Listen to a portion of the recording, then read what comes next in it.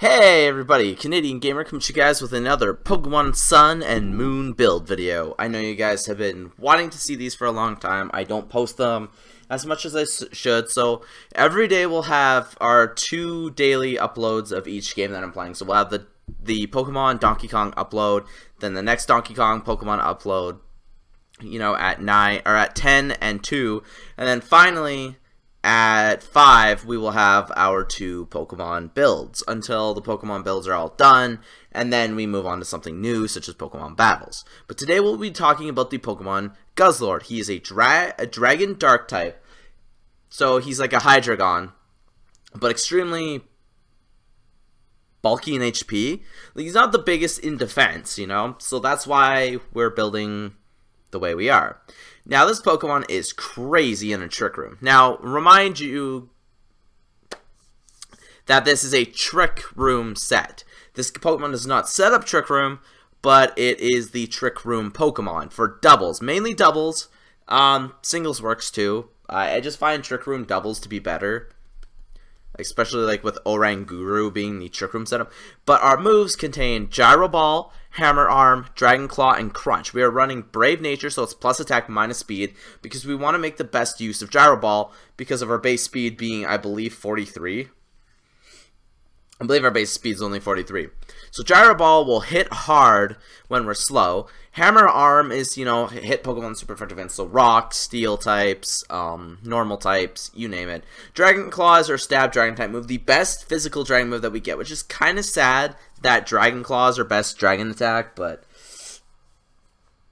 not much we can do there. And Crunch being our best dark type attack. Once again, kind of sad that we don't have better moves, but those are our stab moves. We have Beast Boost, which will probably increase, I think it increases offensive stats, so attack, special attack, and speed are the ones that get buffed, so our attack would go up. And we have leftover for sustainability. Our build here is 252 in attack, 252 in defense, and 4 in special defense, you know, just to be bulky. This is going to be our physical wall. This thing is going to eat up those physical attacks, use leftovers to be buffed up, and I don't know, can we check out what the shiny version of this guy looks like? That is the most badass shiny ever. Probably one of the best shinies of this generation. Not very many of them that are good. Maybe Salazzle.